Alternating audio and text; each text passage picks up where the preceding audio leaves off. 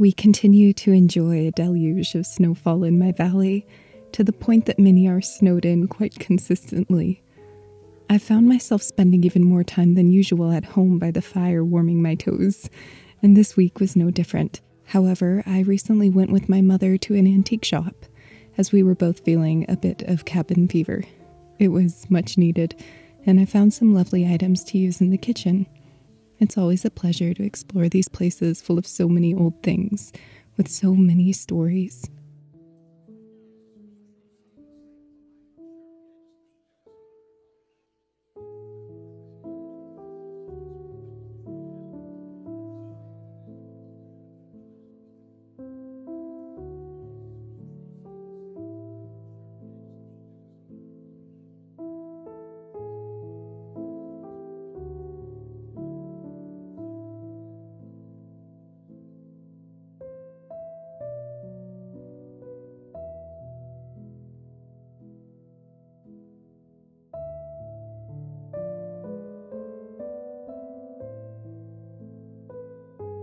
Shortly after my visit to the shop, the temperatures warmed up a bit, and I got out on my snowshoes to enjoy the forest surrounding my home, checking on the sleepy pines and sending them well wishes for an abundant spring.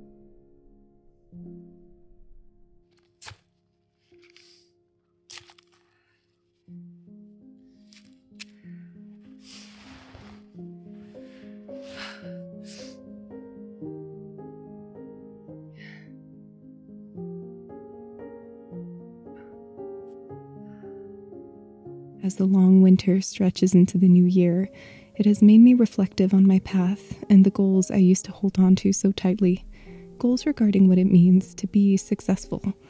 And I thought it would be interesting to hear what you define to be success, and what things we can learn, but also unlearn, as we go into this new chapter and a new beginning.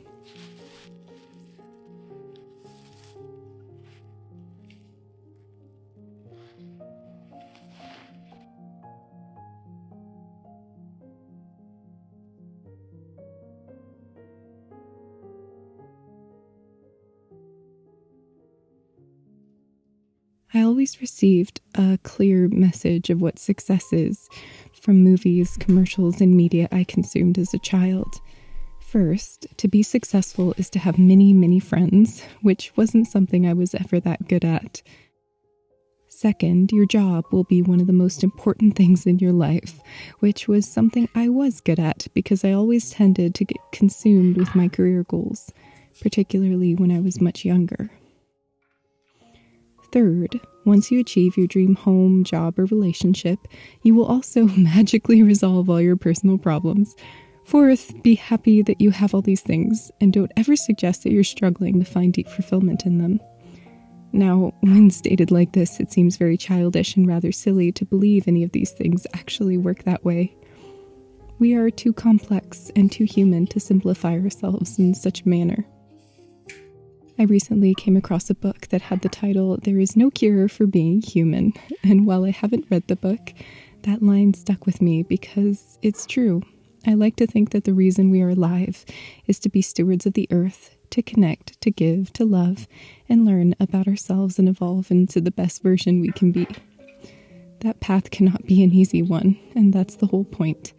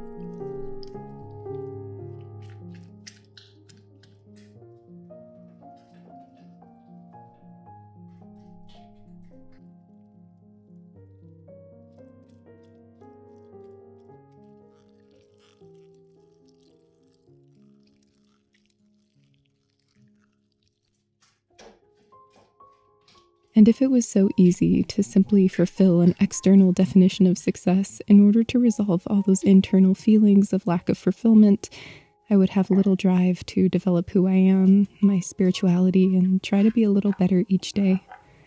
And yet, these beliefs are deeply intertwined in my experience, and particularly my mindset when I was in university, and it still follows me to this day. And as I've achieved many of my dreams, many I never thought I would, I continue to find amusement in the fact that none of them have ever fulfilled me long term. Presently, I'm pursuing my new definition of true success, and that is a feeling that cannot be taken away from me so easily. It is something deeper in my heart.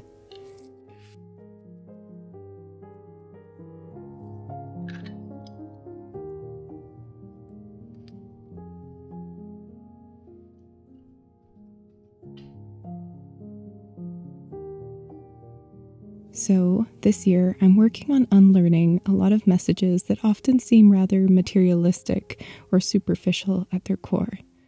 Perhaps we can unlearn things together and make our own path to joy and success in a less conventional way.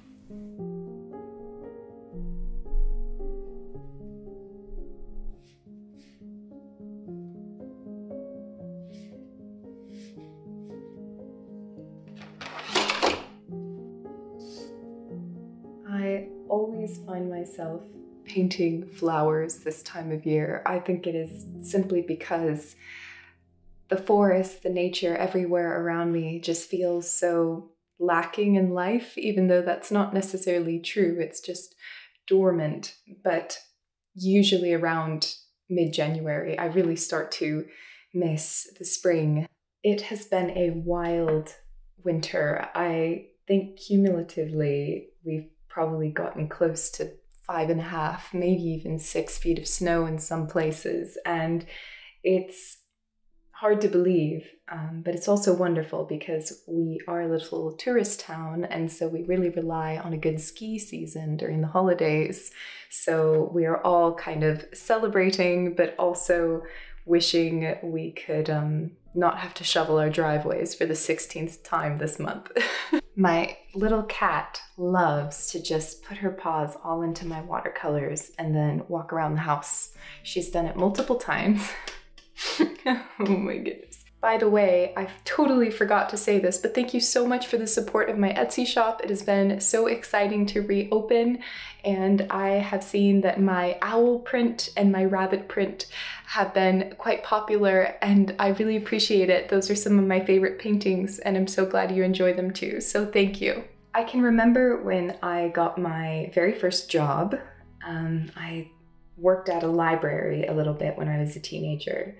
And I remember I felt so insanely proud of myself for getting a job. I think I was the only one who interviewed for it, but you know, I don't think high schoolers were just lining up to work at a library, but I was. But I remember I felt so proud of myself, and I felt so kind of successful in my own small way. And I felt that same way after I graduated university and started working at a bookstore.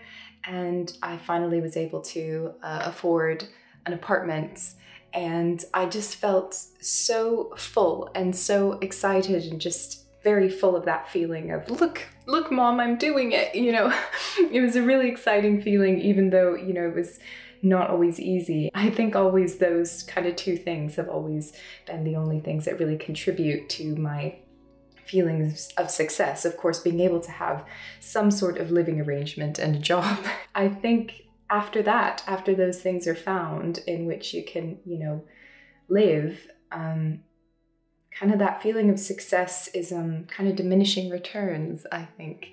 And you get to a point where you realize that you need to seek out something much deeper in order to feel that more long-term fulfillment. However, this new year, I really want to work on kind of unlearning a lot of messages that I really took to heart when I was much younger, and I realize are a little still with me. Perhaps success for you will be very unconventional. Maybe it will not be, you know, what your family said it should be, or your society, or even just what you told yourself. It could be spending a day snowed in talking to your cat, which is what I'm doing right now.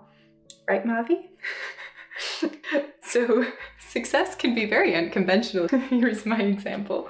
Oh Lord. It was just something I was thinking a lot about coming into the new year and things I want to work on in regards to my life, and hopefully gain some wisdom from all of you. You know, all together, I'm sure we can offer some really interesting insights into our own journeys, and at least offer some different examples of what success is to you. I had an absolutely wonderful time going to antique shops. I just always love it. It just feels like a little treasure hunt. One thing that I did find was this extremely heavy picture frame, and it has a woman on it, and I don't know who she is or what her story is, but I really liked her expression, and she seemed so thoughtful and happy, and so I picked it up. I think it was like $4, so I may end up removing the photo and putting it in a very honored place and replacing it with a wedding photo or something like that, but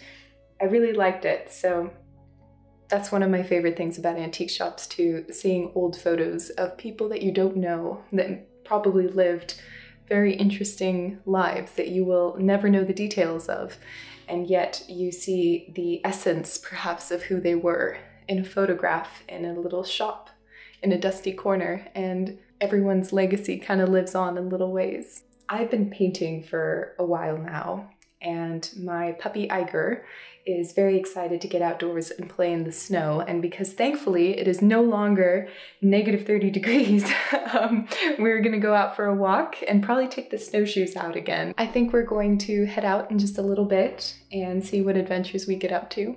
I hope you have a wonderful week. Do share your thoughts and dreams for the new year down below, and I will see you all soon. Take care.